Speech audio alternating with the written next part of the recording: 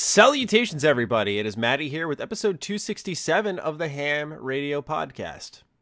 And I'm Dustin with Colin's Last Stand and Handsome Phantom. Dustin, thank you so much for making time for us this week. We appreciate you. We're happy to have you. No Karak this week. We're moving him out. He's phasing out of the show, just like the comment said. He's done. So sorry. Say your goodbyes, everyone. I hope you really enjoyed having Karak on the show. What happened was, where's his Discord message? Hold on. I'm trying to bring it up. I thought I had Discord on my phone. Something fucked up with his computer, and he couldn't even do his own Twitch stream. Right. He said something with Windows 10. A Windows 10 update is making his audio stutter. He had to cancel his own stuff. So yeah. We were totally a joke. Karak is not leaving. I mean, unless he hasn't told us. So imagine that. That'd be really unfortunate after like the last 3 weeks of just broad jokes at the audience. Like, you think he's leaving? And Karak's like, hey guys, I'm out. Peace. Yeah, right. But it's just Dustin and I this week. We hope you guys enjoy your stay. This is normally a 3-man podcast. See, this is why, one of the major reasons we brought on Dustin, this would have been a solo show. Right. Now you got me and Dustin. You could have been stuck with just me, and that would have fucking sucked. Damn. So here you are with two of us. We run a supplemental show called the Extra Slice of Ham. You get that every Wednesday. It's patron only. Last week we talked about leveling up in real life. I'm going back to the gaming stuff after that. But I had to start hiring editors for the channel, just because my arm, as you can see if you're a video viewer, my arm's fucking up again.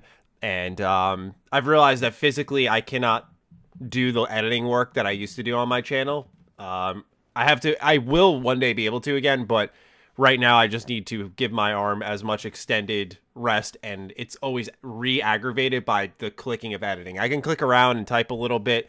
That's all fine. But when it comes to editing, my arm fucks up. So pretty much I need to wear this sleeve. We're going to look more into it. But that's one of the major focal points of last week's Extra Slice of Ham, because it was a more personal one.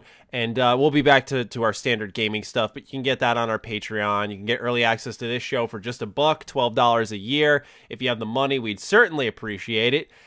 We get patron exclusive videos. We have our first one rolling out this coming weekend. It's going to be about Elder Scrolls, and it will release in the winter while I'm on break in December. For those of you who are not a part of the Patreon, that's not the paywall, you guys. I've done this for 3 years. It's just so that I can breathe and have content come on the channel at the same time. So it's a healthy balance. But that's enough about me. Dustin, what are you up to? What are you doing? What are you promoting? I don't have anything big to promote, though. I do want to say it's funny because I talked to you guys about BPM 2 weeks ago now. Mm-hmm. And the video I did pretty low viewership, especially even for Handsome Phantom. But now Skill Up did a video and my video shot up. So remember who you heard it from first. Me, Dustin Furman, on this show and on the HP podcast. So check out BPM and my preview. You did say it was going to be big. I remember that. So I am reviewing it now, and it's something. That's all I'll say, since there's embargo. Obviously, my preview was very, very positive. So, I'm going to plug just real quick the HP podcast. I've plugged this before, but I want to reiterate. It is the people who listen to it really like it. And so I feel like if you give it a chance, you might like it. It's probably a little more off the wall than this show. Not in a better or worse way. It's just its own beast. So check it out on iTunes. If you just search HP podcast from Handsome Phantom, you'll find it. I would recommend it. It's a good listen. And I've been on an episode before. It's a good time. I don't know if all your episodes are like this, but our episode was like an hour or so. It was like a nice, digestible, quick listen.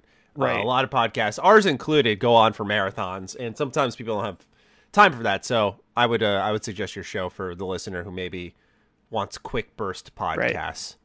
I think we are almost consistently almost exactly an hour every week. So I think that's good, man. Like, I don't think every show needs to be this insane movie length, because people start to put it in perspective and go, man, what could I be doing instead of listening to all these shows? So yeah, I think it's good to have that. It's weird because there are podcasts that are 3 hours long that I will listen to throughout the week. Mm-hmm. And I appreciate those, but I also like a good punchy 1 hour show. So there's market space for both. Agreed. But yeah, today's been a pretty decent day. I woke up kind of late today for me at like 10 a.m. So that's normal for me. Yeah. So it's like 11:30 now. What's weird is that I went to bed a little after 2, and then I had to two of our car. Right now we have 3 cars, which is weird for 2 people is absurd. So we're going to sell one of them because we got the new car that I mentioned earlier. So 2 of them are in the shop. So I had to drive my wife to work at 6:45. I went home, went back to bed, and at 10 a.m. I was like, it was even harder to wake up at 10 than it was at 6:45. Didn't make any sense. So I've just been like drinking coffee and energy drinks, and I'm probably going to die early because of it. But, it is what it is. Oh, my God. And I went and I bought Tony Hawk today. Okay. So we got a code from Activision for PC, which a lot of times when we do content, we'll just like, if a game is on the team account, then we'll all just play that. But something about Tony Hawk, I was like, I'm going to want to play with friends online, and I want to have my own stats. I don't want to have to share them. So I just went and picked it up. So it's a good place to spend your money. I've heard really good things about the game. Now you did you end up getting Captain Tsubasa? I did. It's sitting right here. Good? Boom. Yes, this game's fucking awesome, dude. I keep seeing things on Twitter. I'm like, this game looks pretty awesome. I love it. Here's the thing, man. I'm so shocked they didn't market this game at all. The day this game came out, nothing. No sponsored videos. Right. No tweets. Like, I don't even think Bandai tweeted about this. Like, there was a launch trailer, I would argue, after the game came out. I was playing it last night with a friend online. It is so much fun. It plays like FIFA. A little, I'll admit, the only thing that's a little janky about the play is the lead passing. So if you try to kind of kick the ball ahead of someone and lead it to them, that doesn't work that well. But other than that, it's literally like this fucking super crazy anime soccer. It's like street soccer almost, because you're doing these trick moves through people. There's a little bit of like a meta play in it where if you dash too early, someone can dash at you and like shoulder you off the ball. So you have to like time your dash to trick through them. So there's a bit of like dynamic moments on the field. And then what I like about scoring in the game is it's all based on a spirit meter, rather than in FIFA where it's, if you have 95 curve, you're going to fucking roll it around the goalie every shot from the same spot.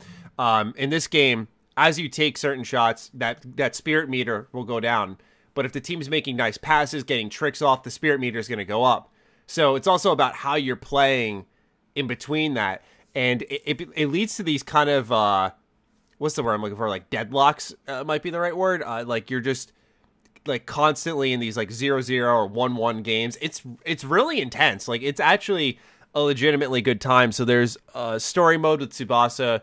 There is a create your own character mode. I haven't messed with that yet. There's online, there's a dream team where you can kind of, as you rank up in the online league, your power goes up, so you can take team members from other teams in the game and put them on yours. It's almost like Ultimate Team, but you don't have to pay money at all. So what happens is, like I said, your power will go up. So let's say Tsubasa, he's like 150 power. You could squeeze him onto your team, but that's a lot of space for your like 1,000 power cap. But let's say you move up to 1,100. Now you can, say, upgrade your forward to someone who's at like 90. So that's kind of how it works. And it's a great game. It's really, really fun. And it works well online. It's just not like obviously, it's not a robust multiplayer game in the sense of tons of people playing and stuff. But, playing against friends, I think you could do a couch co-op as well. I know you like couch co-op. You can do that as well. And so it's a great package. I'm very surprised that not a lot of people have talked about it, at least on my Twitter feed and YouTube subscription feed and stuff. Right. Yeah, it's interesting because like I don't think I would ever be interested in a soccer game, really. But then like all you have to do is add the modifier of anime before something, and it's like at least a 50-50 chance I'll be interested then at that point. So it's like anime soccer, hell yeah. I'm interested at least. So that's cool that it is weird. The marketing feels like it's non-existent. It was in one stream something. I don't know if it was a PlayStation 1 or something. I remember seeing it somewhere at some point. But yeah, it's kind of weird that they've kind of let it out to die. I just think it's weird because, you know, they released it for the US. I mean, I imagine this game will do better in Japan, but it's just like if they're going to go to all the lengths of translations and whatnot, then market it a little bit. It's because here's the thing is when you look at the Bandai anime games, it's very rare they do something like this, which is like fresh. There's nothing like Captain Tsubasa outside of FIFA Street, which I think the last one we got, which was in like 2013. So like having a game like this from them is really unique. The last time they made, in my opinion, a unique anime game was Attack on Titan. That was the last time we got something. I've never played that, but I'm curious about it. It's like a Muso game, except the combat plays like the show. So you're like dashing around and trying to cut the nape of the neck. And it's really fun. It KO counts. So like if you're playing as like Mikasa, you'll have like 40 KOs, which is considered really good. It's a really satisfying gameplay loop. Very different from what they normally do. You know, because what I like is that it's not, obviously it's a soccer game, so it wouldn't be, but they're so known for their shitty 3D fighters, like Jump Force and My Hero, One Punch Man. Like, they're all these same cookie cutter. I think Seven Deadly Sins had the same thing. They're just all the same shitty 3D fighters. So I'm surprised when they actually do something different, which clearly took resources. Like, there's no shortage on amazing presentation for the game that they didn't say, like, let's market this. So hopefully it does well. I'd love to see more. Yeah, it's intriguing. I feel like that's one that I definitely want to look at some point, especially if it's like $20 on sale. I don't know if that's a full pricer for me, especially since especially in the next few weeks, like with Kingdoms coming soon. I'm definitely going to want to play that. And now Tony Hawk. So there's a lot to play. There's a lot to play. So I wasn't going to. I bought Avengers today too, because I did promise my audience I'd review it. Because a lot of people were like, "You're just being negative because you hate the game and you want it to suck." I'm like, no. I told everyone I was going to buy it. I was going to review it. I was not going to do what a lot of other YouTubers did, who spent $80 to get their review out early. Sorry, but the cost there does not outweigh the sacrifice. Like I was like, I'll wait. I'm barely interested in spending $60. Let alone 80 to get a video up ahead of the crowd. I'll post on Monday. I'll have the story beat by then. Apparently the story's only like 10 or 11 hours. So it's something I can burst through this weekend. I only played for about an hour and a half when I got home before this show. So it's interesting because what I played in the beta was clearly a live service game, right? And what I've played this first hour and a half is clearly a single player story game that's actually like this. Kamala Khan's like the main protagonist, and she's not bad. And I'm sitting here thinking, okay, I think they were making a different game at first. That's kind of the vibe I got between the beta and what I'm seeing now. We'll see how that develops. It'll be an interesting conversation. But yeah, as it stands, I'm working on those two games. So you said you picked up Tony Hawk. Have you played any of that today? Yeah, well, I was playing the PC version that we got the code for last night. And then I played for probably about half hour, 45 minutes, and just played the first two levels. And it's good. I mean, it's good because it's a good happy medium between the fact that they revised a lot of it to feel more like the later Tony Hawk games, like, you know, Underground or whatever, like the good aspects. Because if you go back and play those first two, they don't play quite as well as you remember, at least in my opinion. So it's been so long, I don't even remember. Yeah. So they've done a lot of good things to modernize it that I think is good. The presentation itself is fantastic. I mean, they both. I mean, obviously the PC version is going to look better, but as far as the PS4 version, it looked like a locked 60 to me. And I know when Digital Foundry did their video about the demo that was in the warehouse level, they got a complete locked 60. And I think it's 1440p on PS4 Pro, maybe dynamic. But either way, I have no complaints really about the presentation. It looks good. It feels good. I never played Tony Hawk Pro Skater 5, but I can safely assume I think that this is worlds better than that. So yeah, that's it.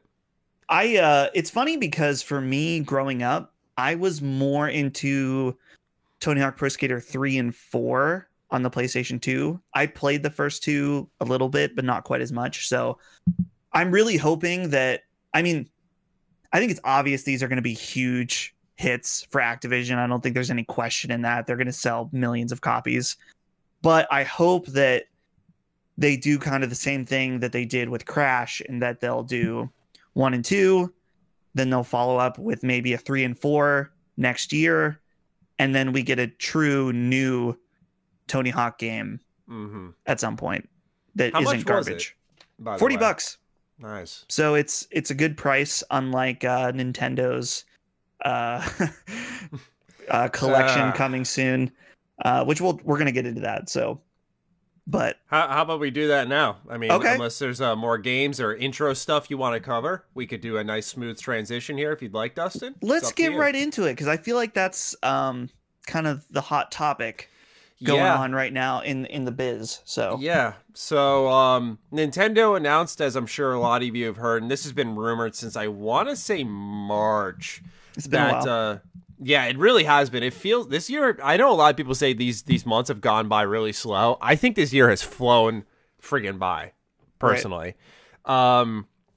But Nintendo announced Super Mario 3D All-Stars. This consists a trifecta package of Super Mario 64, Super Mario Sunshine, and Super Mario Galaxy. They also announced 3D World and Bowser's Fury. So we're going to, of course, start off with... and they did like an AR Super Mario Kart game and just a lot of Mario stuff. Like they're putting Mario in like Splatoon. They're doing something with Smash with a tournament.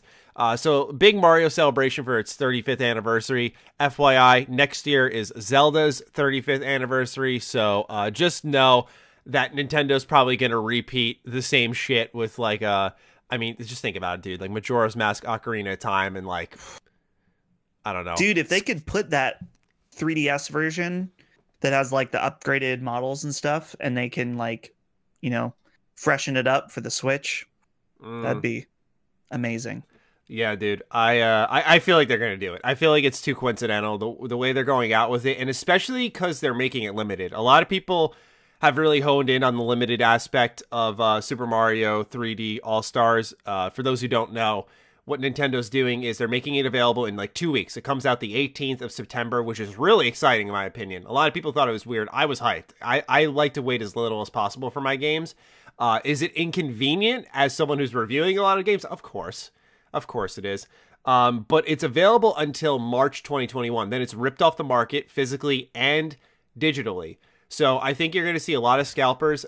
If you are, I mean, these games have already proven themselves. So it's not like one of those games where I'm usually against pre-orders. I would say it's probably a safe pre-order because scalpers are going to fly in and try to buy as many sealed copies to resell once this thing gets taken down. And I imagine that the reason Nintendo's doing this is kind of like what they did with the Super Nintendo, the mini console that they did. And the same thing with the NES, where they just put them out there, limited run, and then just took it off to create these items, to create almost like an artificial collecting item because they just stopped printing them. So I imagine they're going to do the same thing with Zelda. But back to Mario. Dustin, what do you make of Super Mario 3D All-Stars and everything that Nintendo showed off to us the other day? So let's start with without the strings attached of the limited aspect. We'll talk about that in a minute. But as far as the game itself, I'm really excited. Like, all three of these games are fantastic. I personally have never played through all of Mario Sunshine, so I'm very, very excited to play all of that game. And I think it's awesome that they went and made it widescreen as well. So yeah, I'm really excited for a package like this. I think that it is on the expensive side for what other companies offer. Specifically, if you look at Activision, what we were talking about with Tony Hawk, you know, they remade 3 Crash games and sold it for $40. And for this Mario collection, they're just kind of, I don't know what, as far as the resolution, I'm assuming they're up-resing them at least. But they're making it look better. Right. I don't know if they gave a specific resolution. I'll continue to look up details as we go along. But they're not like doing any kind of model. They're not upgrading the models. It's like seems to be kind of the bare minimum for a remaster and charging $60 for it. But here's the thing, Maddie, and this comes to the limited aspect of it as well. Nintendo has all of us by the balls, and they know it. And they're like, oh God, yeah. They're like, these 3 games are extremely powerful in our lineup, and we can put it out there with all these strings attached and be super shitty, and we're going to get away with it. And here's the thing, is that this is this whole limited aspect really, really sucks. And in almost any other situation, I would say, fuck Nintendo, don't buy this game. But they've got me by the balls. I want this product so bad that I'm willing to put up with the shitty business practices. And I don't know, maybe I have no spine. That's fine. I'm willing to sacrifice my dignity because I want this Mario collection on the Switch that badly that I'm willing to put up with Nintendo being assholes. So I don't know. It's like, I guess I'm a hypocrite because as much as shitty as I think it is, I'm still willing to give them my money. And I'm guessing you're in the same spot. Yeah. I the one thing I don't like is the stripping of digital sales. Dude, it's so stupid. I think it's so weird. The way I look at it is this, and I'm not trying to justify their practices. I just feel like anyone who is remotely interested in this game will pick it up by March. I'd be shocked if, I'm not even trying to say it like in a way, like I'm not accounting for finances and stuff. Like I feel like by March, kids, adults, Mario fans, newcoming Mario fans, I feel like most will pick it up by then. What I think a lot of people won't consider is taking it off even the digital market. That sucks because like one day people are going to grow up. I know this is going to cut deep, and I get it. It's going to sound a little ridiculous, but you're going to have your own family. Having this collection of games readily available on modern consoles, it's just so weird that Nintendo doesn't want to do that. You look at Final Fantasy VII, which is available on like everything, right? You look at so many classic games that are available in so many places, and then Nintendo just doesn't fucking do that. They're so weird about it. I get it because, I mean, look, I just bought, because I've been game collecting, and I saw online Explorers of Sky, the Pokemon Mystery Dungeon game, was like $105, and I was at a store, and they were selling it complete in box for $80. So I get it, like the allure of collecting the games. I was like, yeah, I'm buying that shit because that's a good deal right there. So I totally get why Nintendo tries to short print their stuff, but part of the reason like Earthbound was so expensive, or I'm sorry, is so expensive, is because it's not available really anywhere else. So it got short printed in its initial launch, which makes sense. I don't think they anticipated to have the cult following it did. And it's in these, now they're trying to replicate that in these artificial means. And I just think that's the weird part of it all. It's not like they have the money to even if a game is like destined to flop, they have the money to just be like, let's print these out. Right. And that alone, I think is really weird. I don't know. I'm not a fan of it, but I will to answer your original statement or question. Sorry. I will be buying it. Yeah. I'm telling you, they got your balls and they got them, and you can't move other than to give them $60 for 3 games. I just they're not even like upgrading. A little string loosely tied around. Okay. And I'm just like, no, I'm not gonna and they just give it a little pull. Yeah. Yeah. Your voice goes, like you go voice crack when they pull. Yeah. So, so there used to be a podcast that Polygon put out called Cool Games Inc. that I think Griffin McElroy, this was a joke they made on the podcast, but I actually think it's so true. And I think about this regularly. The joke was that Miyamoto made a deal with the devil, and the devil said, Nintendo, you guys are going to have classics. You're going to make some of the best games. You're going to be beloved by the world. But there is going to be one major thing wrong with nearly everything you release. And it's like the NES Classic, it's great. Those cables, though, on the controllers, 2.5 feet. Like, yeah. And then it's like, oh, this, and it applies this Mario collection. It's like Mario collection. Yeah, it's going to have to be limited. Like everything Nintendo puts out, there's just like one thing. The Switch, yeah, that kickstand, worthless.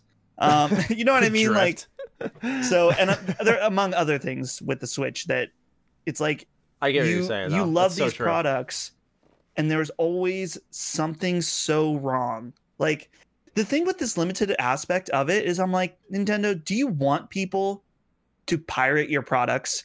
Do you want people to just download ROMs? Because this is how you get them to do it. If somebody a year from now is like, man, I want to play Mario 64, and they're not able to purchase it on their Switch, they're just going to download it for free on their computer.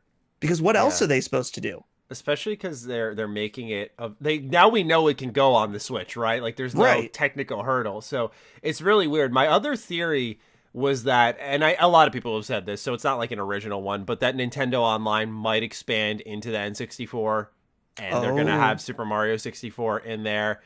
I could see something like that happening, because clearly they figured out if Super Mario 64 can come to the Switch, then they figured out how to take the weird controller known as the Nintendo 64 controller and remap that to the Switch. And so if Mario can do it, I'll be curious to see what other games they could do with that. And I imagine that method, pardon me, I just had a protein shake, could apply to other games. So that was my other main theory. But I really think it's just to bolster this artificial shortage that they like to create with almost all their games.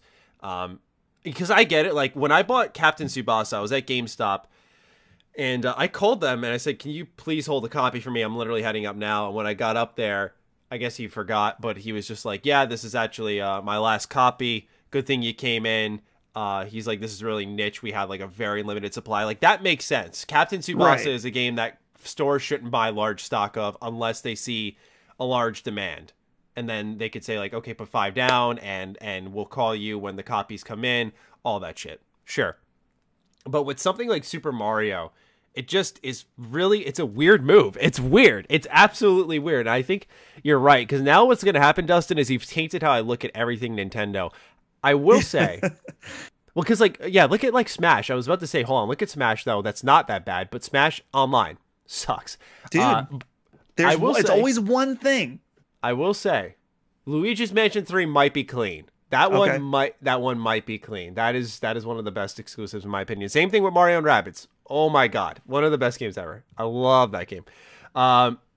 They also announced, by the way, that the full Wii U Super Mario 3D World will be coming, as well as what seems to be an expansion called Bowser's Fury. Now, this is actually entirely new, this whole Bowser's Fury thing. It was a tease in the trailer. No one has an idea of what it is, but a press release promises we'll learn more details later. This is actually coming February 12th of 2021. So there is a second separate Mario release. So once again, you know me, I like to leap all over the place. I immediately think of Zelda. I'm like, okay, Ocarina of Time, Majora's Mask, combo package. And then we get to February and they're going to give us like Skyward Sword and Wind Waker, or Twilight Princess, Wind Waker, Majora, and Skyward Sword. Like, they're doing it, man. I feel so confident about that. But have you played 3D World? Are you interested in this one at all? You know, this is one of the first games I had when I got a Wii U. I ended up getting one like way after launch on a pretty good deal. And I like this game and don't like it at the same time.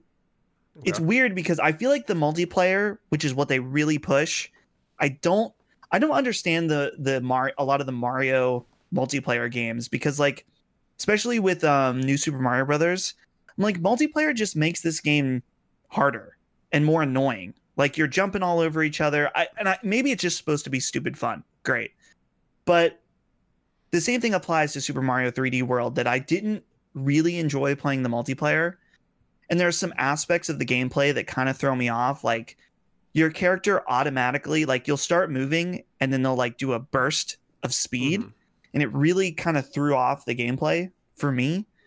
So the weird part though is watching the trailer, I was like, maybe I should give this a second try. Okay. Which the smart side of me should just plug in my Wii U and check it out and not spend $60 on it again. So we'll see. Yeah, but you got that convenience factor. You can take that bad boy wherever. And who wants to play the Wii U, honestly, with that chunky ass controller?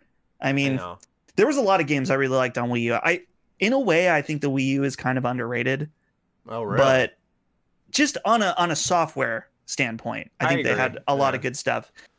That gamepad, though, I mean, was just no good. I mean, the way I look at it is there's a reason why Nintendo ported so many games from the Switch, or I'm sorry, from the Wii U to the Switch. Right. So, and that's half the library people rave over.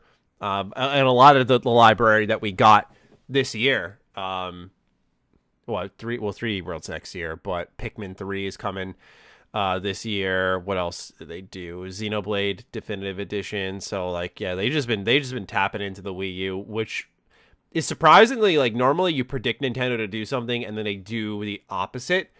I was really surprised to see like people were right on the money with that. They've just been tapping into that. Hopefully they tap into Metroid Prime in some way, shape, or form. That'd be really nice. I'd be a fan of that personally. You have to imagine with this, with Zelda, the Zelda anniversary, that they're gonna push out Wind Waker and the Wii one. Why it's slipping my name? The name is slipping Twilight my mind. Princess? Yes. Yeah. I'm wondering if they're generous enough to do a dual pack of those two for 60. For sure. But I'm also like, yeah, Nintendo probably would just be happy to put both of those out for $60 each. So they would be. And they would get away with it too, because again, they got people by the balls. I keep saying that. I'm sorry, but it's true, because people fucking love Nintendo, myself included. And maybe it's unjustified in some ways. Maybe it's a nostalgia bump, and I'm perfectly willing to admit that. But it's the reality. Yeah, but at the same time, it is good value, right? Like, I guess compared to industry standards, it should be cheaper, but it is still good value. It is still 3 full, really significant games for $60. And while we could say like Tony Hawk is 40, I mean, how short are those Tony Hawk games, right? Like, yeah, you can breeze right through them. And I know length isn't everything, but I'm just food for thought, I guess. Right. That Spyro collection was very good value with all 3 of those games. That was awesome. Yeah.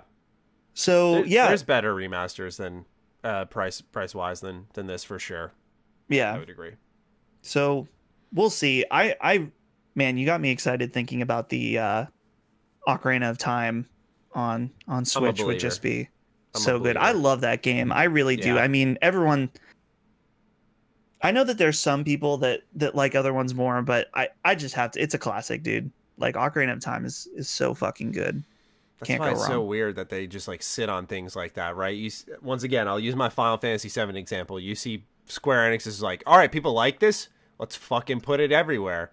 Nintendo, oh, you like this? Fuck you. Right. It's so fucking weird. Well, dude, that they hold it for so long that when they put it together in a collection with 3 games and they barely have to do any work to put them together, then they can charge you $60 and you're not even going to question it. I mean, I guess we're questioning it, but it's not going to stop us. So because they've held these 3 Mario games and not put them on Switch. I feel like part of it is because, like, they're so big and powerful that you're not going to stop like the mom from going in the store and buying it for her kid. Hey, wait. This shouldn't be $60. She's going to be like, it's 3 Mario games for my kid. Get the fuck out of my way. Like, right. That's not going to stop her.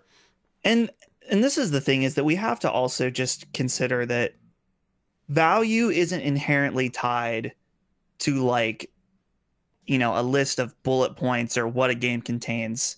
Value is also a personal thing. So the ability to play those 3 games on the Switch is worth $60 to me, regardless of how much work or remastered stuff. Of course, I would love those things, but yeah, I will purchase those and it's fine. I'm gonna have a great time and it'll be worth the money for me. And I'm, not everyone's always lucky enough to, or has the financial means to do that. So I'm not trying to say just like, oh yeah, well, if it's worth it, buy it. So I don't know. You know what I'm saying? Yeah, of course. All right. Well, we only got a couple of weeks ago, and we'll have impressions, I'm sure, on the show talking about it, and that'll be a good time. Now we'll move into Nvidia. Nvidia had a lot of announcements. Now, I'm not like a hardcore PC gamer, especially as I don't want to beat a dead horse here, but of course on my arm, I'm going to be gaming with keyboard and mouse far fucking less. So I'm all about that controller life. That does not mean that graphics cards do not matter to me, but I just wasn't paying close attention to this one. I've seen, of course, the many tweets, the many pictures. Dustin, you wanted to go ahead and put this in the show, so yes. Of course, lead this off for us. Go ahead and just rain knowledge on me. So, okay, GeForce. They are the market leader as far. I mean, there's GeForce and then there's AMD, which also has their graphics cards, but whatever. So what they announced, this is the new 30 series lineup. And what's exciting about these new cards is that the last generation was kind of middling for people. Sure, they introduced ray tracing, and they also introduced DLSS, which has been pretty cool, but there wasn't as big of an upgrade as people would have liked. And so sales were kind of soft. And Nvidia went hard with the 30 series. So to put this in perspective, they're launching 3 different cards currently. There will be more down the line. They'll announce like a 3060, but there's the 3070, the 3080, and the 3090. Now, as far as the last generation numbers, what do they mean? Yeah. So the current right now available best card is the 2080 Ti when it comes to their gaming line, right? 2080 Ti, I believe, is MSRP $1,500. So it's a very expensive card, but it is also very, very powerful. It can do 4K 60. Ray tracing is a bit still mixed on basically all of their 20 series, but so yeah, $1,500 for their flagship. Now, let's start with the base card, the GeForce RTX 3070. The 3070 is more powerful, or I'm trying to remember if it's as powerful or more powerful. We'll just go with as powerful or more than the 2080 or the 2080 Ti, and it costs $500. So yeah, that was the one that caught my eye because of its value. Dude, yeah. For $500, it is more powerful than a card that's 2 weeks ago 3 times the price. That's pretty awesome. Now, the 3080 Ti, or the 3080, that is what they're calling their flagship card. It costs $699, and it is twice as powerful as the 2080 Ti. Now, that's the card that I had, which I thought was a really great card. I was rocking 1440p, high frame rate on pretty much everything. And so, twice as powerful as the previous generation. That is a significant upgrade. Much more powerful than the $1,500 2080. So that's the one that I'm going to be purchasing. And I actually just sold my 2080 that I did have. It sucks for a lot of people that are selling their current cards because they lost so much value almost instantly. It's funny because my friend Sean Clinton, a few weeks ago, he's like, dude, you should probably sell your 2080 because you're going to get a lot more value for it now. And I meant to do it, and then it just caught up on me. And so I ended up selling mine for like $400, which wasn't that bad because I actually accidentally got it on a price error for around 400. So I pretty much went out even. But normally that card was like $600 or $700. So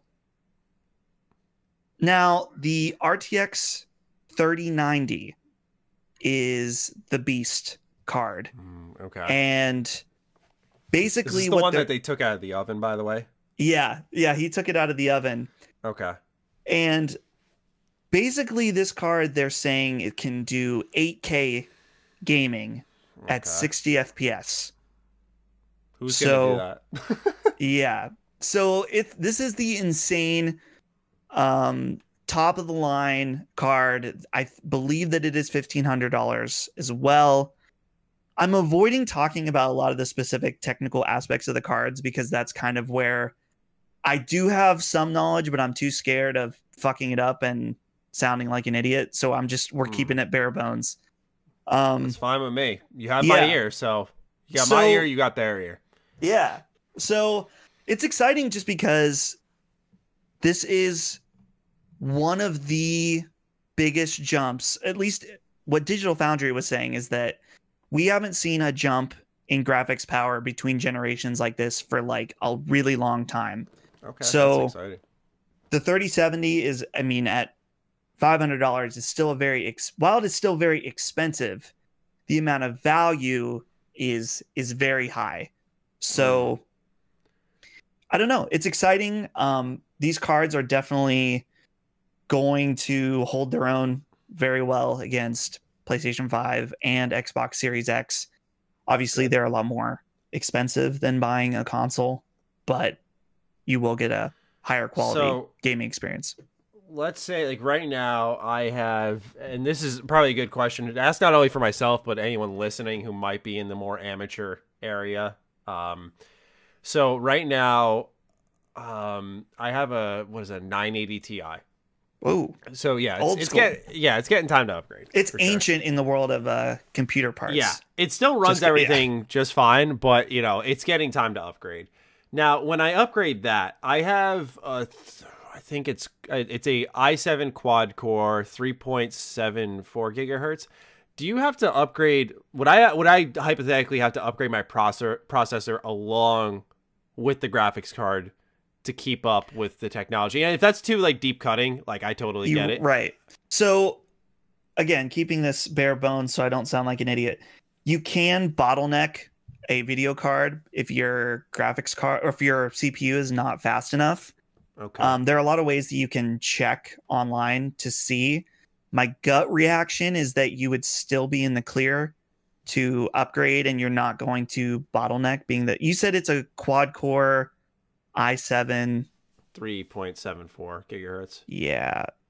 I'm not entirely sure off the top of my head, but that's fine. Yeah, I was just more so picking your brain on it. Right.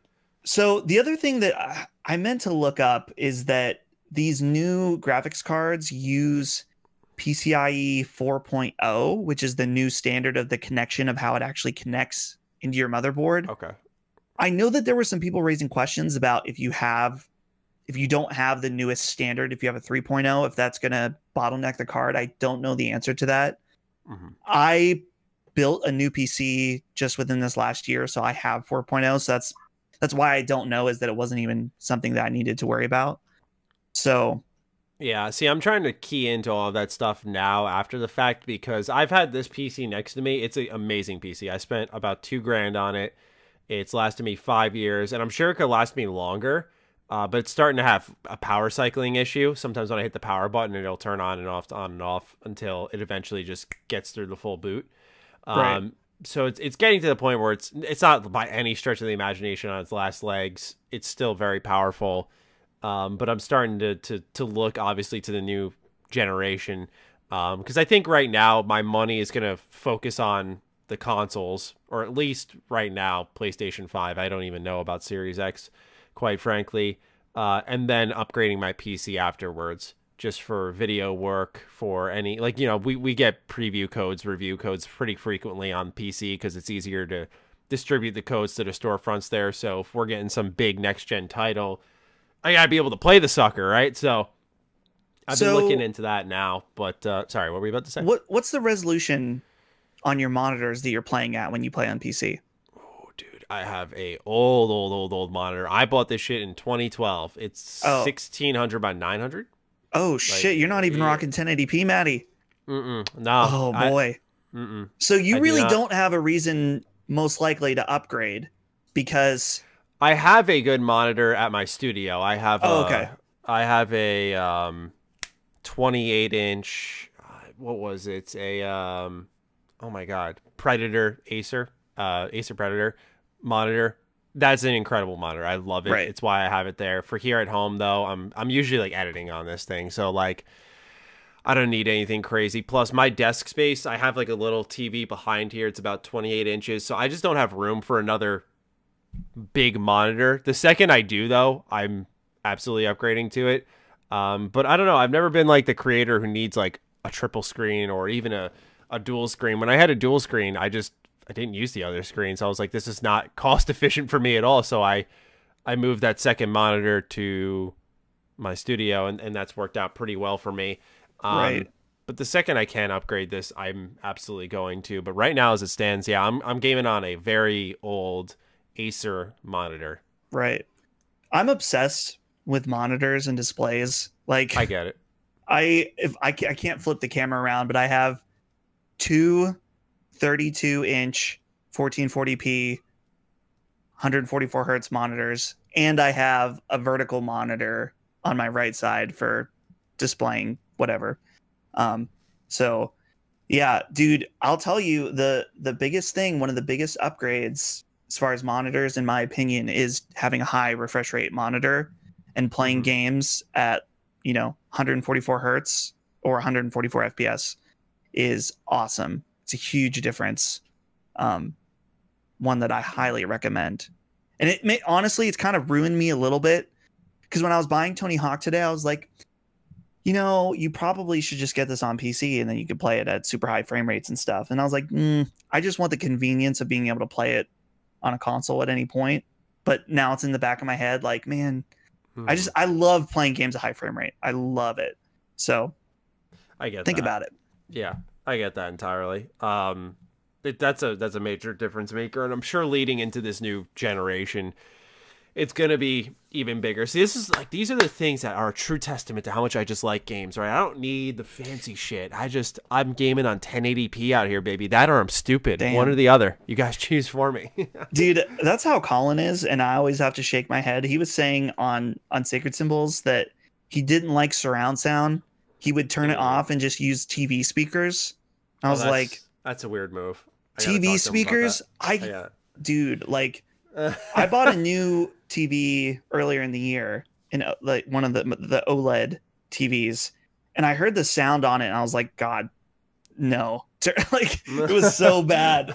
And he has the same TV as me, and I'm like, dude, I can't believe that. But hey, I mean, honestly, it's probably more of a blessing to not care about fidelity, because someone like me, who I care too much about fidelity, and it ruins things for me, and I hate myself for it often, that I'm like, oh, this frame rate could be better.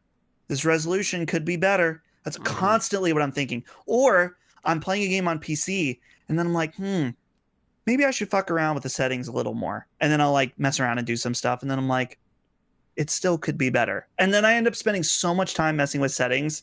It's like, you should just play the damn game. It just takes a special type of person. You should embrace that, because I'm not even remotely close to that. Like, I'll go in the settings. Like, when I review a game, I'll go into the settings, show off the options visually. Like, let's say I'm doing a review, I'll show them off on screen and kind of briefly talk about them, because I know there are people who care. I'm not one of them who like digs deep. Like, right. If I'm playing on high or ultra high right now, I could give a fuck. I don't care, right? Like, it's just that type of stuff does not drive me up a wall. It's almost like an ego thing. When I'm running on ultra high, I feel good. It's like, fuck yeah. everything's beefed out, but like I don't really care how it looks. I just feel good. Like my rig is sick, dude. That's how I felt when I first got this thing. It was running everything at ultra high, no problem. I was dominating games. But as time's gone on, of course, software's quickly beat out my hardware, and I just learned to let go. That's the way to be, man. I mean, the reason I'm upgrading right now is because I'm selling my 3080 and I have a 1070 that I'm also selling. Wait, your 3080 or 2080? Wait, I'm buying the 3080. Yes. I'm selling my 2080. Okay. And I'm also selling but the card I had before that, my 1070. So the combination of those two things, it's going to be around the same. Like, I'm not going to be paying a lot of money out of pocket. You're doing a little GameStop trade-in here. And dude, I'm so excited about the idea of playing games at 4K and trying to get them at 120 FPS on my OLED. No, that's awesome. That's awesome. The thought of playing Doom like that just is like, it tickles me in a certain way that other things do not. Is it sexual? I won't say. Okay. You never know. Okay. No, I'm a fan of this. A fetish or something. So I'm a fan of this. I like that you're willing to open up about this. It's important. Yeah. All right, Dustin. Aside from your love with hardware, we got a little more news to get into, and then we'll get into the patron questions.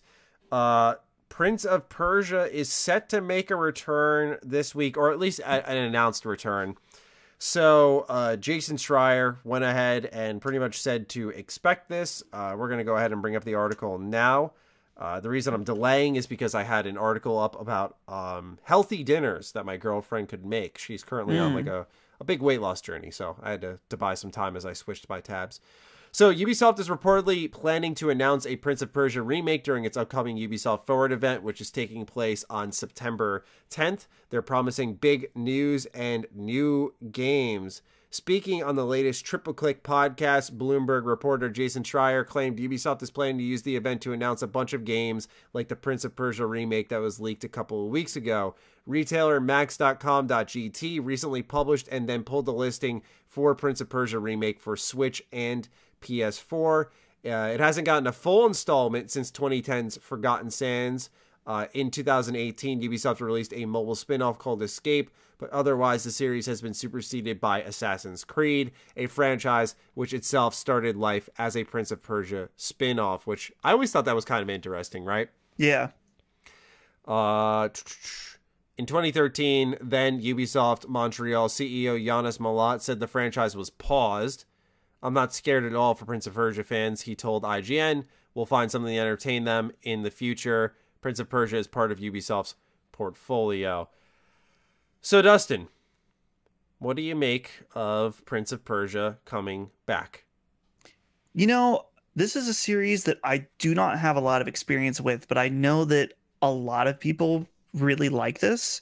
So it makes sense. It's been gone long enough that it makes sense to bring back, though it would make more sense to me to bring back Splinter Cell, because it seems like there's more outcry for that, which, with all the way that they're, with all the different things they're doing with putting Sam Fisher in different properties, you'd have to assume they're building up to something, but they could also just be fucking around.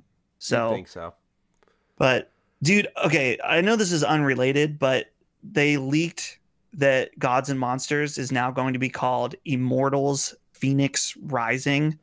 And I just want to say publicly on the record, along with many other people in this industry, that name fucking sucks. Yeah, the Gods and Monsters clicked better. Just sounds right. That sounds like a boardroom name. Like, not even that, like, Gods and Monsters, I think, is a kind of interesting, okay name, but like significantly better than Immortals Phoenix Rising. Like, that sounds like the name of a fake game that's within like a TV or movie show or movie so or like true. Or within another, like Immortals Phoenix Rising is the game that your kid your main character's kid plays in Grand Theft Auto or something. You know what I mean? Like, I hate that.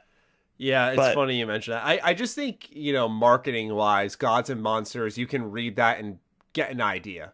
of what it is. I think that's so important with naming schemes nowadays is people don't care to research oftentimes. So you need your name to be like, this is what our game is about. And I don't know, man. I understand like the feeling of liking the name of your game, but if you put it out there and people know it as something for like over a year, I feel like it hurts your game to come out and rename it, especially before a reveal, seemingly, because I imagine with them changing the name, we're going to see something at the Ubisoft Forward event.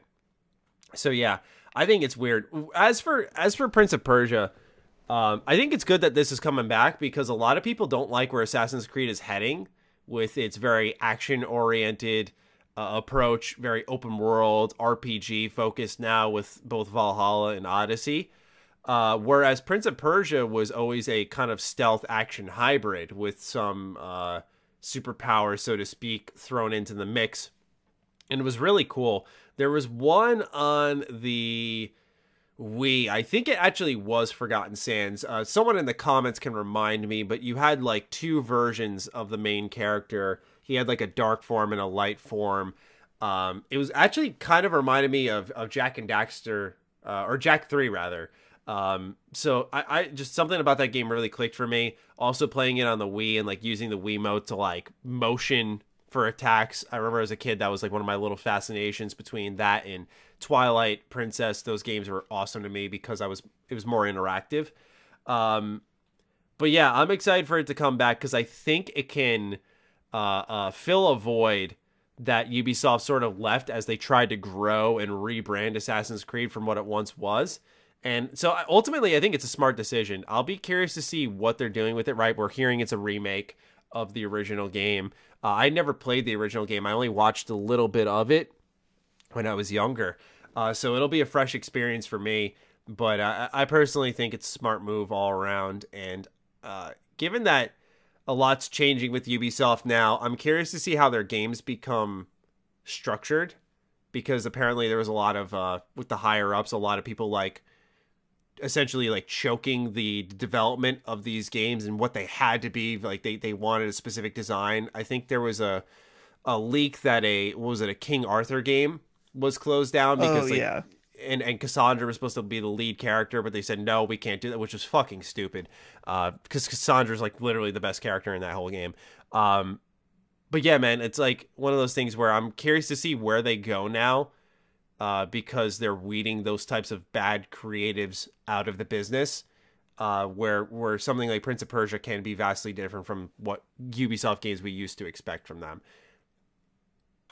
Yeah, it's weird because we've heard a couple instances of Ubisoft leadership changing and either canceling or, I wonder if the name change behind Gods and Monsters is also that. But that's a good point. Yeah. In fact, I was trying to look because there was some leaked screenshots and I recall that it looked different.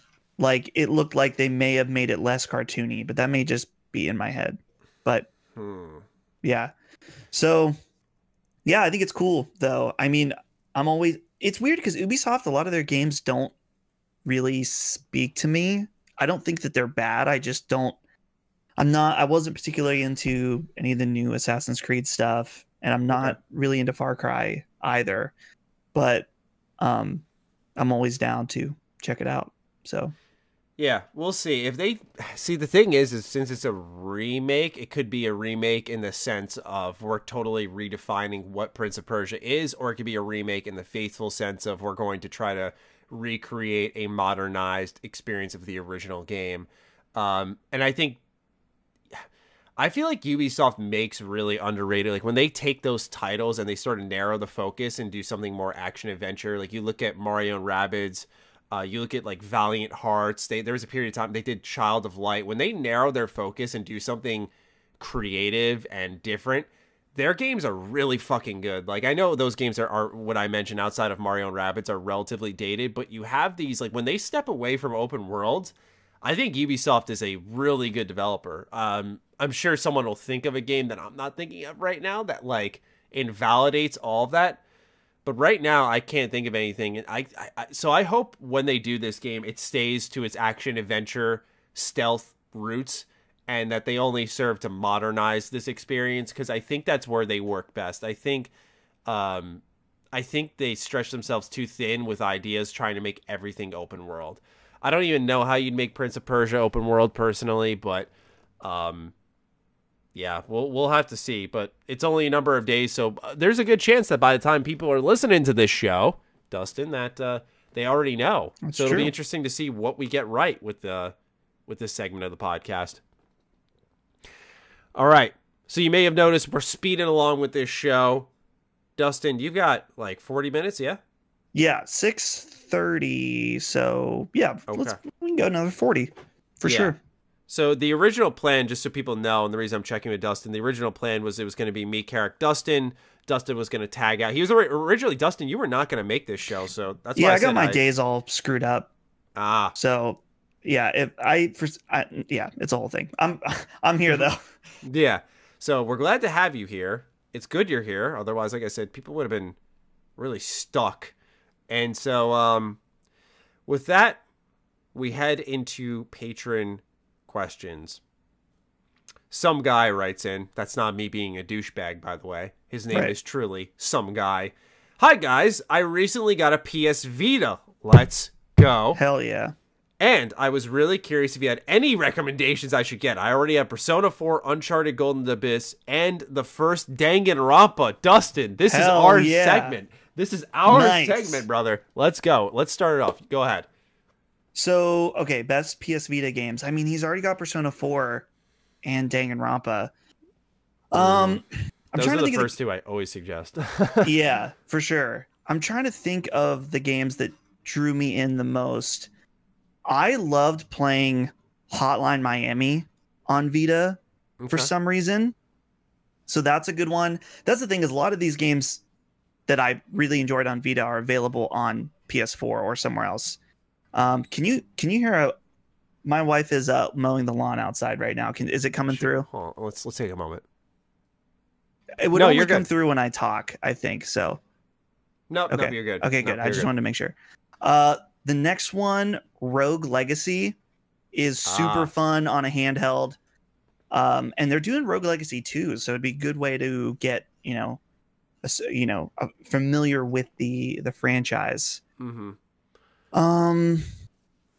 Just go ahead and pick up Danganronpa 2 while you're at it. Because that's also awesome. You're going to. If you like the first, I'd say, couple of hours of Danganronpa 1, I have the utmost confidence you will finish it. I've never met anyone who finishes the first. Actually, I've met one person who finishes the first chapter of Danganronpa and then doesn't finish the whole game. Yeah, that person would be my best friend. He played a chapter and then put it down somehow. He loved it too, but he's just a fucking freak in nature. I'm looking at my Vita shelf or collection, right now. Persona 4 Dancing is one that's exclusive to Vita, and that's a great game. Not anymore. It's not? It's on PS4. Oh. Yeah, because it was part of the special edition initially for the Persona 3 and Persona 5 dancing games. Okay, I thought that was limited. My bad. I think they went ahead and released it digitally because it was exclusive to that package for a while. You know what? My friend got that. So you know what? Yeah. But you're correct. We talked about, I don't know if this was on a show or not, but those games are better on Vita. It was, yep. I think it was on, was it on our spoiler cast on CLS? Potentially.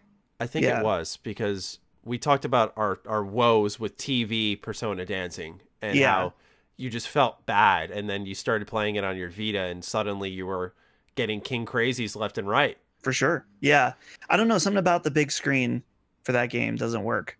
But yeah, let's see. I like, the thing with the Vita is it very much did what the Switch is doing now. It just came, I just think they just fucked up with the memory stick and stuff, and that's what put it in its grave. Because you can get Ninja Gaiden. By the way, a lot of these games, I would say, if you have a decent sized memory card, try to download, because I have a physical collection, and I've always held on to my Vita games just because I love the system. But I didn't realize physical games for that system, because it's now out of market, are really expensive.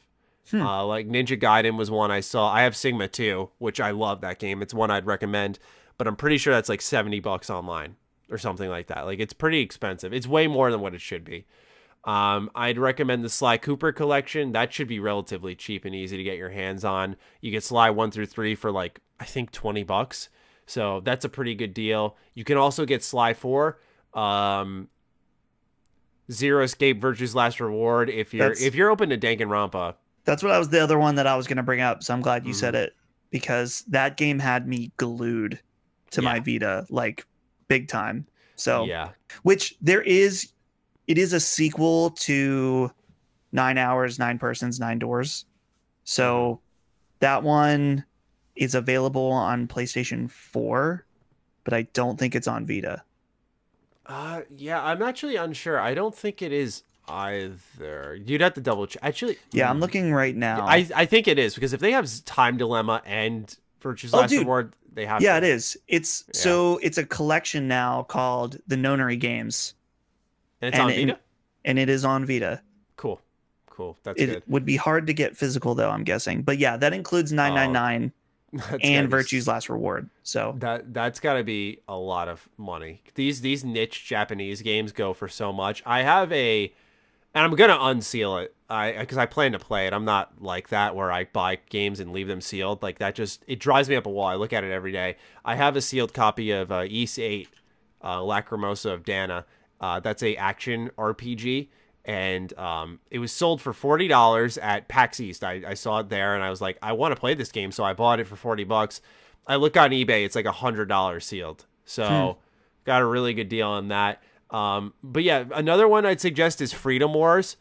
That one was surprisingly cheap last time I looked, like $5 or $10. And I thought that was really shocking. I think that's because there was a lot of hype behind that game, and a lot of people did buy it when they bought the Vita, because it was supposed to be like the definitive Monster Hunter game. Everyone, for some reason, coined that the Vita needed a Monster Hunter title to be successful, because I think the DS had Ultimate, 3 Ultimate or something like that. And so everyone always thought that's what the Vita needed, because they had Soul Sacrifice, which is a solid game. They had Freedom Wars, and they had something else. And so that's one that if you're into Monster Hunter style games, it's about you've been sentenced to prison for like 5 million years, and after you complete each mission, your prison sentence goes down. Last recommendation for me would be Legends of Heroes Trails of Cold Steel. The only thing is that you don't get the turbo mode, which my friends use in the PS4 versions, and they are going through the game significantly quicker than me. My friend's already like halfway through the second one because of turbo mode, and he's playing it a lot more than me. I'm still like 45 hours into the first one, but I admittedly have put it down a bunch of times to play other games, but I always want to get back to it. When I pick it up, I enjoy it. It's a good game if you like Persona. And if you're not a weeb like Maddie and I are, the Killzone Mercenaries, I played a little bit of it, but a lot of people really like that as far as an FPS on the Vita. There's still people playing multiplayer for that. I've hopped on for matches. Yeah, I've hopped on for matches. It's really cool that people are still playing it.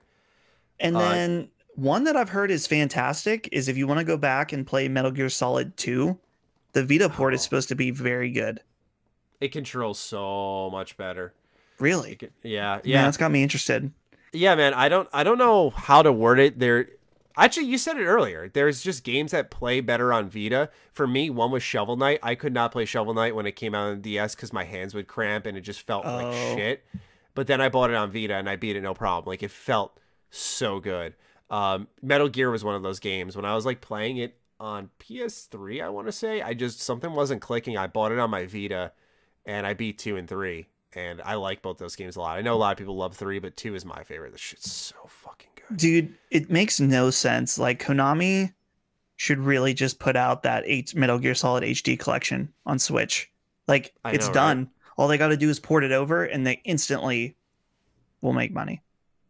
And they did it for, like, what? Castlevania, they did a cool collection of games. They did one for, I want to say Contra. Like, they've done some collections, so it's not like it's out of the realm of possibility. I think they operate a lot like Nintendo in the sense of going, hey, we'll do this if we ever need to bump up our quarterly earnings. Right. And they don't need it since they're, they in Japan, Konami does pachinko and gym memberships and all kinds of stuff that's not games. Wait, what? Yeah, there's Konami gyms, I believe. Or is it a Konami health club or something? Let's see. Konami Health Club. What? Yeah, they do all kinds of stuff in Japan that's not gaming. I wonder what their brand image is there. Do people go like, when you look at a product and you see like a brand and if it's a brand you trust or a brand you're a fan of, like clothing, I'll see a Nike symbol and be like, I'm interested a little bit more. I wonder if that's kind of what does Konami carry that weight internationally? Because for us, obviously as gamers, we're like, fuck them, fuck what they did. But for people who live in Japan, they do all this stuff. Is that like, you see Konami and you feel like, okay, good company here. So according to Wikipedia, they're a Japanese entertainment and gambling conglomerate. So they do trading cards, anime, slot machines, pachinko, arcade. Trading cards would be Yu-Gi-Oh! For sure. Yeah. Video game developer, publisher, casinos, and then it says operates health and fitness clubs across Japan. So there you go. Interesting. Holzer19 writes in, first of all, he says he's a part of the Oreo fork gang, so this will be his last message because he's just no don't longer bite your posting fork. any. You'll regret it. Yeah. I'm just going to ban him real quick. Good. But first, I'll read his questions. Number one, what is the best/longest hot streak from a developer you've seen, and who's currently on the hottest streak? Hottest streak. I would say Bethesda Game Studios had the longest hot streak. They went from, I would say, I mean, not that Daggerfall is bad, right? I think maybe for some folks it started there, or even with Arena. I'd say their hot streak really began with Morrowind, and then they had, what did they have? Oblivion, they had Fallout 3, they had Skyrim. That's like an 8-year gap of just fucking dominant titles. Maybe you throw Fallout 4 in the bunch in 2015. I think that was a little more controversial, but still, like 8 years of just straight kicking ass. I'd say that's probably the longest streak I saw, because there was a time, I know it's hard for people to imagine now since 2015, there was a time you saw BGS on the cover, and it was actually what I described about Konami. I was like, oh yeah, this shit's going to be fucking good. And it helps so much with feeling good about your purchase. I hope one day they go back to that. But do you have a company in mind like that maybe not BGS that comes to mind? Yeah, I mean, as far as like straight hits, I mean, Naughty Dog, of course. I know not touching Last of Us Part 2. Let's say even if you forget Last of Us Part 2, because I know that the opinions on it are very mixed. Mm-hmm. Regardless, I mean, if you look at all the Uncharted games, Last of Us 1, fantastic. I don't know. I mean, it's hard because a lot of studios, even if they're really, truly great, they're still not always perfect. Like, I think Blizzard is very well respected. I think that they're kind of been screwing up more recently. So I'll just go with Naughty Dog and we'll leave it at that. That's a fair pick. It says he asked, who is currently on the hottest streak? And I don't know, man. Nowadays, I feel like no company can sit in a hot streak area. I think it's almost impossible with how the internet operates, because a lot of it's based off PR. So, like, some people will say, "Oh, it's definitely CD Projekt Red," but it's like they released The Witcher 3, right? And that's it. And it's just been like endless praise since then, which, people always take that as a negative thing. Like, I don't like it. It's just they released a game. I think Witcher 2 is amazing. I've been a fan of them since then. But I know for them, like, that was their big hype release. That's where they kind of hit their hot streak, so to say. So some would say, oh, it's got to be CD Projekt Red, but one game does not mean a hot streak. They just have a lot of love and praise from gamers right now. Right. Man, it's really tough to think of a company who just... I have one that is a bit of an interesting pick. I'll be curious to get your thoughts on it. What do you think of Focus Home Interactive? So they've been doing a lot of interesting stuff lately. I know, let me see here. Focus Home Interactive. Okay, so Vampire, Plague Tale. Is it Vampire or is it Vampire? Vampire. Okay, that's what I thought it was. I think it can go either way. No, it can't, because I remember some jackass commenter was trying to like correct me, and I was like, I looked up an interview, and he's like, "Yep, this is our game. It's Vampire," and I was like, "Fuck you, let's go." But yeah, go on. Sorry. Yeah, they're definitely up and comers. Like they're putting out more and more really interesting games in kind of the AA space. So yeah, I think they make some really cool games. They're not all amazing. None of them are like 10 out of 10s, but they just put out, in my opinion, the most consistently like interesting titles. The reason I say that is because I think of when a trailer pops and I see them on it, I go, oh, okay, like let's see what this is. I think that's an indication of some form of a hot streak. I'm sure there's something in the middle of all that indicates. Actually, wait, were they involved in what happened with Frogwares, the people who are making the Sherlock Holmes games? I don't know if that's Focus Home or... Okay, let me look. I'm looking now. Okay, yeah, they are involved with that. So I'm going to have to roll back my statement. Yeah. I'm going to have to roll that back real quick. Retraction submitted. Right. Oh, boy, fuck. I'm holding out. I don't know a lot about the story, so I probably really shouldn't comment at all. But the thing that I'm wondering about Focus Home and Frogwares, I'm like, well, none of the other publishers are having this problem. And there's always, I don't know. I'm always just curious if there's another side to I get that. the story. But I get that. I just feel like with how transparent Frogwares was, I was like, right. I feel foolish for even saying that. Your answer will be better. Go for it. Yeah. Real quick, since I know we have a lot of questions and not a lot of time, the other one I want to give a shout out to is Platinum, because oh god, yeah, they've had a lot of crap games because they really spread themselves too thin a few years ago. When you're talking like Legend of Korra era, and they did that Teenage Mutant Ninja Turtles game, but they have so many bangers. So, yeah, I agree. That it's. See, I said Dustin's got a better pick, and he comes with the best one. Number 2, what Nintendo exclusive do you think would benefit most from being allowed to be on more powerful consoles? That's a really interesting question, man. What would really? It's so hard because they design their games around how powerful the hardware is. Right. Nintendo exclusive, what would benefit the most? Astral Chain. Really? Why do you say that? Because I like that game. I just wish it was running at 60 FPS like other Platinum games. I get that. Yeah. Not that frame rate is everything, but when I was playing that, I was like, I think it would be a better experience if it was higher frame rate. I do hope that gets ported. I love that game. I was actually just listening to the soundtrack for it last night. A little story for those listening.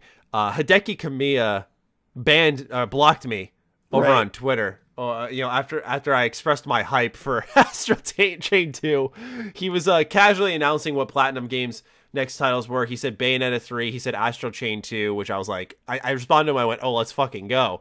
And I hit send, and I was like, wait. I remember hearing that he just bans people from his Twitter account who interact with him, who speak English. And I quickly got banned, and that was the end of it all, but it was worth it. Astro Chain is one of my favorite games from them. I'd love to see that shit in 60 FPS personally. I think a lot of people would really dig that game because you're literally a cyber cop. It's fucking awesome. Did you ever beat it? No, I never beat it. Oh my god. Maybe I should go back. I still have it. Here's the thing, man. I've just accepted I'm on an island when it comes to Astral Chain. I really am. No one I know has beat this game, and I've played through that game like twice. I've done the end game content. Like, I fucking love that game. I think it's so good. But I'm really on an island with it. I just think story-wise, universe-wise, concept, combat, like I think it's their best game. But like no one, it's sold 1 million copies or 2 million copies, but no one I know has beat it. It's weird. It's really weird. Unfortunate, truly.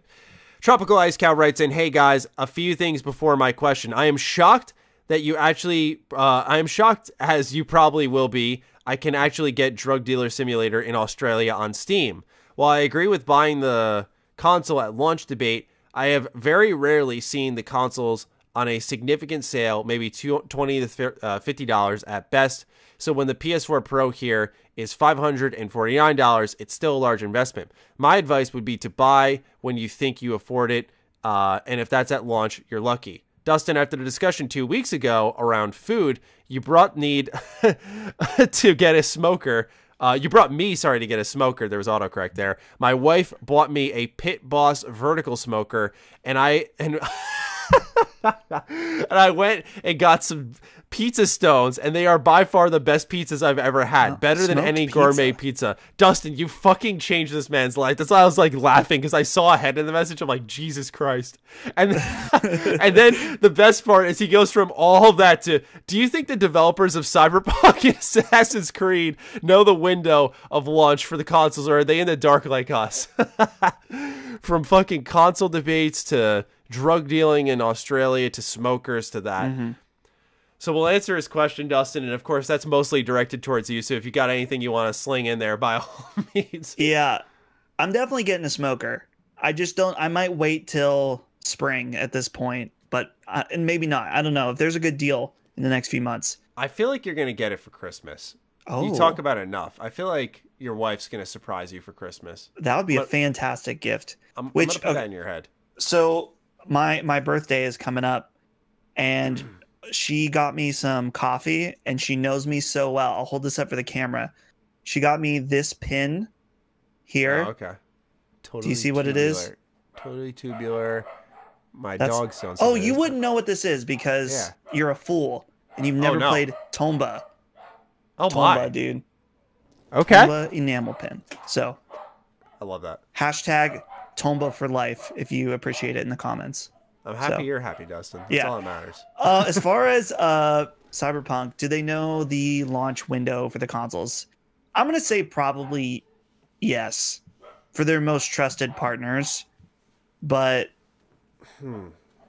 you have to imagine that the reason that Cyberpunk and Call of Duty are launching on the same day is intentional. But Dustin, that is a great observation. I was about to say I don't think they do, but I think you're onto something. Yeah. So I don't know. To me, it's just like, I don't know why they would launch those two games at the same day unless there was a console coming out that day. But I think you're onto something. Yeah. So who knows? Funk Rat writes in, hey gang, long time on-off listener here. Thank you so much. First time patron. Oh, welcome. Now and again, I'll find myself revisiting old games from my past because it's relaxing to play something familiar, but it's also the same handful of games. The nostalgia brings me back to simpler times where the worries and woes of today can be forgotten, and I can feel like a child again. I call them comfort food games. I like that term. An example would be Skyrim. Once a year, I'll revisit it with a new save and play for about a month. My question is, do you have any comfort food games? And if so, what are they and why those games? I really like this. Thank you for the question, Funk Rat. Dustin, what are your comfort food games? Do you got any you go back to and you're like, it's good to be here? If I have no idea what to play and I just want to like chill for a little bit, it's always Tetris. And almost any version. I mean, right now, if I'm going to play Tetris, it's going to be Tetris Effect right now. That's always a go-to for me. That's just nice and relaxing. A few months ago, before the main sickness going around, I did not have that, but I was sick. And I went and I played just the beginning of Nier Automata again. And it was just so nice. Something about it. I didn't go through and play the whole game, but I just played the beginning and I was like, this is great. So it was in the moment a nice comforting game for me. So, but I'm going to say Tetris overall. You know, this is such a tough question to answer for me because I'm in a similar boat as Funk Rat. I like going back to these games because they do bring back a simpler time somehow. It's like you go in a portal and just kind of forget everything. Like even when I'm playing these modern games, it's not like a form of escapism quite like going back to something. And so when I look at my shelf behind me, which has like all of my PS2 games, all of my older games I've been collecting, like each one holds a individual degree of comfort. For me, what it has been as of late has been Mega Man Battle Network. This was a game that I played. It's an RPG series. It's on the Game Boy Advance only. I would lose my fucking mind if they did like a full port of 1 through 6. Just for records, just for the record, I have all 6 games complete in box for my Game Boy Advance. I love these games. You play as Lan, who's like kind of this kid, and Mega Man's a program in this universe, so you'll like jack in to different like locations in the world, and you'll actually be able to like clean out viruses, and you can go for loot, and the battle system's kind of like it's grid based, but it's action too, so you're like moving around, and it's just very unique for its time. It's got some snags that older games have, but it's just something with Mega Man, I think, because Mega Man X8 is a game I returned to this year. That's a comforting game. X8's one of my favorites because my friend and I used to play that a ton. I like the original Mega Man X. And Mega Man X Command Mission is a Mega Man RPG. I talked about it on Side Quest over on Colin's Last Stand this past week for my collecting video. And that is also another game that I look at and I just feel things. And when I play it, it just is a really, really good time. It just brings me back. So those are just a couple, man. I could go on and on, honestly. I love older games. I love my content format now, not to go off track here and eat up time, but I love my content format now. But if over time I can transition to literally playing what I want and doing re-reviews, I would be over the moon because I'm itching to go back to my PS2 and my GameCube and just crack open so many fucking games. I just want to go back to so many different games and re-experience them now. But it's hard to with like, literally I'm sitting next to 1, 2, we got like 2 more coming out next week. Like there's so many games to review and it's vital to my career and I don't regret it and I enjoy it, but it's still like my heart wants so badly to go back to these older games. Skooma Vendor writes in, "Hey guys, looking for some opinions from all 3 of you. Guess what? You only got 2. So, I have a Switch and have had one for a while, but I feel it has been seriously underused. I have around 4 hours commuting each day, so I have the perfect time to play it, but I always feel like nothing has really grabbed me on that system. Yes, I have Skyrim, but that'll be my 40th playthrough, and Mario Odyssey is overrated. Which Banned. Switch games would you... Instantly, you're out. You're done. Which Switch games would you suggest to try and get stuck to?" Really good question here. And he's got 4 hours, so I don't think we got to play around with like game length. Okay. Yeah. I mean, to make this short, if you haven't played Breath of the Wild, it's awesome. So there's some problems. I don't think it's, some people treat it like it's immaculate. There's some problems, but it's still fucking awesome. So that's great. Stardew Valley, if you want a more indie title, I think is awesome. Let's go on. Yeah. Smash Ultimate is of course great. Mario Kart. I mean, there's just, and I feel like there's so many. If you've only played, I mean, I don't know. He's asking about games. He's already talked about Skyrim and Mario Odyssey. So let's just assume every other game is on the table. Then there's so much good stuff. I mean, yeah, you could get Diablo 3 on your Switch and play that for 4 hours or whatever. Yeah, that's definitely something you could burn right through. Yeah, man. I mean, obviously, my quick 2 suggestions would be Luigi's Mansion 3. It's a 10-hour game. The multiplayer is kind of what gives it a little bit of its longevity, so that may not be the best investment, but I really like that game a lot. The other would be Mario and Rabbids. Karak and I have talked about that for years on this show and how great we think that game is. My oddball selections would be Divinity Original Sin 2. They did bring that to Switch. That is something that's a bit slower paced. And if you got 4 hours, like that's the perfect amount of time to put like good divots into that game because that's exactly what it needs. Like just undivided attention for large chunks of time. So it makes it unappealing for people, but if you got 4 hours just by yourself, man, that's perfect. Astral Chain, of course, we were just talking about that. So I would throw that out there. And maybe like Dragon's Dogma. Okay. That's a Switch release that's pretty good that you could give a shot. So yeah, there's a lot out there. I think Dustin's suggestion of Diablo 3 is one I will signal boost. I think that's a great game. Yeah, and it's very good on Switch. Yeah, so give those a look. Mufat Cock writes in, and he got me. I think he got me. Wait. Oh. I think he got me. Wow. Yeah, I think you got me. Can we ban somebody for every question for one reason or another on this show? Are there any unannounced features that you hope for in this coming generation of games?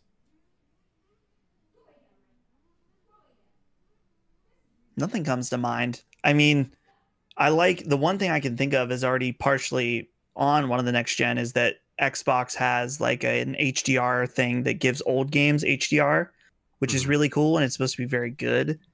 I would love if PlayStation had that, but who knows? So nothing instantly comes to mind for me. It's not going to happen, but for me, fully backwards compatibility on PlayStation would be really nice. I guess that's something that I agree with. I don't hope for it, though, because I just know that it's probably not happening. There's no shot it happens. I guess more realistically would be in line with what I just said, like a solid upgrade to PS Now, a larger catalog, really pushing it, maybe bundling it in with PS Plus for a good deal. I'd like to see that move forward. I think there's a lot of opportunity there for PlayStation, and I know they're doing just fine, but I think that could be good for them in kind of combating Game Pass, because there is a value battle there, and I think if PlayStation just puts something a little bit better up front, it'd be enough to make people go and turn away from Game Pass and stick with them because they have that option, even if they don't use it. Never writes in, Matt, Karak, Dustin, I want you to imagine wrapping up recording another session of the H.A.M Radio Podcast. Matt stops recording, you all have a nice aftercast conversation, and you hop off. You continue the rest of your day in bliss until it's time to go to bed. You hit the sheets, lie down, and close your eyes. I have no idea where this is going. Your consciousness starts to fade. You are now fast asleep. You wake up, but something seems off. You don't know what it is, so you check your phone. You see that you were bombarded with multiple notifications, texts, tweets, etc. However, you notice something much more alarming. It's October 1st, 2020. The first thought in your head is, how was I asleep this whole time? Did I teleport into the future? Another universe? Perhaps I should ask someone. Before seeking your answers, you do what any logical gamer would do in this situation. You immediately hop onto the computer and launch your web browser. You type into the search bar PS5 and Xbox Series X release date and price. However, there are no results. It seems the price and date have still not been announced. What is your first reaction / thoughts? Well, if we're doing first reaction and thought to no release date or price, then the first reaction is that it's been delayed. So that's not a very good answer with all that buildup, but that's the answer that I would think if that's the result I saw. So I assume I would quickly be disappointed in a PlayStation as well as Xbox, and then try to figure out what's happening with my life after that point in time, that I entered a mini coma of what would be a month at this point. NFL Dude writes in, I am not sure if this has been asked, but what are the chances of Bethesda selling Skyrim and or Fallout 4 again on next-gen consoles? All three of you keep up the great work. Thank you. Thank you. I feel like Bethesda was going to resell them, but now that we have The Witcher 3 getting a free upgrade, Bethesda's hand has been forced, and I think they will change their plans and do free upgrades. I truly do, at least for Skyrim. Here's what I think they'll do, is that they'll make the upgrade free if you already have it, but they are going to release a new disc so that when mom is at Walmart and sees Skyrim on PS5 or some kid that doesn't know, then they'll be able to sell it that way also. So you're probably right. Yeah. All right. We've got 6 minutes. We can do it. We can Rapid blitz fire these time, last ones. because natural calamity's right in front of us. He always got the triple. He does. So. Question 1, just a dumb thought, but as we are on the edge of making games 4K 60, is this it? Have we reached the gaming nirvana? I know Pierce will always say higher, better, faster, stronger, but say we project 10 from now if you own Naughty Dog's next title after Last of Us 2, which came out in 2023, and it's 4K, 60 FPS, locked with beautiful graphics, but the standard of gaming is 8K, 120. Are people going to demand a remaster for what honestly is a minor gain? Are kids going to look at games releasing now and think, ew, it's 20S Game Pass? I don't know, 20, I don't know what that means. 20s. What happens in 2040 or 2050? Will 20-year-old titles seem gross and dated, or are we plating? Are games going to live forever? I think I think there's a limit of how far you can go back. I think there's still PS3 games and 360 games that could benefit from being touched up kind of earlier in the generation. But I think for the most part, it's anything that and before. I don't see anything on PS4 or Xbox One that should be re-released and would really need some major graphical changes. I really don't. As far as the technical aspect that he's touching on, as far as 4K and is 8K, are we going to keep pushing? I don't think that 4K, I think we're probably going to settle somewhere around 4K or 8K. Honestly, I think it probably is going to be 4K because I think that people can barely tell the difference between 4K and 8K. I mean, even when who I'm like I've mentioned earlier, a huge sucker for technical stuff, I don't really care about 8K. I care about like super high quality panels doing 4K at high resolution.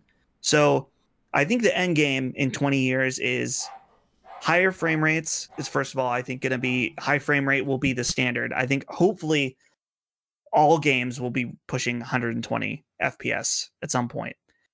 And that I think honestly, the things that's going to feel dated in the games, hopefully, is like AI and game design, is that more technical ability is going to allow us to make games that are even more realistic from a technical, mechanical standpoint than from a visual. Because I personally feel like, sure, we can make games look more and more realistic, but I think we are starting to see diminishing returns on graphics.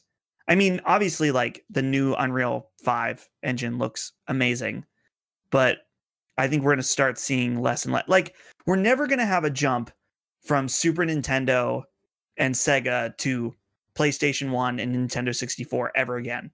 We're not. That was the biggest jump. And ever since then, the jumps have been smaller and smaller as far as like mind blown visuals. So I do feel like the next big jumps will be in mechanics. Well said. Extremely well said. Question 2. Do you think there is a chance Microsoft and Sony make a deal to both delay this November, as a lot of big titles are being delayed and it seems less and less worthwhile to even release? No shot. No shot. Because PlayStation's got exclusives, so they're going to release regardless, I think. Right. It's just a matter of when. And I think they're just being assholes to consumers. Right. I don't see them. There's no mutual benefit to making a deal, really. I don't think. Yeah. Question 3, what if Sony and or Microsoft release the price of both consoles a week or even a month before release? Do you think it will have the reception that Fallout 4 had being released so close to launch, or will it be a nightmare? I'm going to say nightmare because I don't know how quickly you can produce hardware versus something like software. Software you can at least get digitally, you can download the game, and you can like rush to the digital storefront and eventually get it. Hardware runs out, and especially because I think Karak had said an episode or two ago how, actually he wasn't here 2 episodes ago. I think he said last episode how they don't even know how many they want to make, or they're still figuring out how many they want to make. That PlayStation 5 is going to come sell out, so get your hands on one as soon as possible. I'm so terrified one day I'm going to be like, I'm going to take a nap, and that's when they're going to like release pre-orders or something for the PS5. I'm so afraid I'm going to miss out. Yeah, I'm with you. So something to keep in mind, someone else brought this up. I can't remember who, but I thought it was a very good point. Nintendo did their presentation on the Switch in January of 2017, and they released the console in March. Okay. And it was just fine. And I thought about that, and I'm like, that is a very good point. So that is a good point. That is very fair. We'll leave it at that. Something to think about. Last question. We're making great time here. Oh, yeah, we're good. Cal Asparaguy's wishing you 3 peace, love, and happiness. Thank you, Coach Blue. I saw Karak tweet something about possible new Switch hardware. What could we see from a Switch with more power regarding third-party ports? Could it lead to more ports in general? Thanks. Yeah, I think it's so crucial for them to have an upgrade ready, because it'll become a Wii U situation if they just have exclusives. They need to keep up to some extent with a third-party port. Pardon me, holy crap. They need to keep up somehow. And with these games getting bigger, they're going to need something to kind of hold them in. in my opinion. What do you think?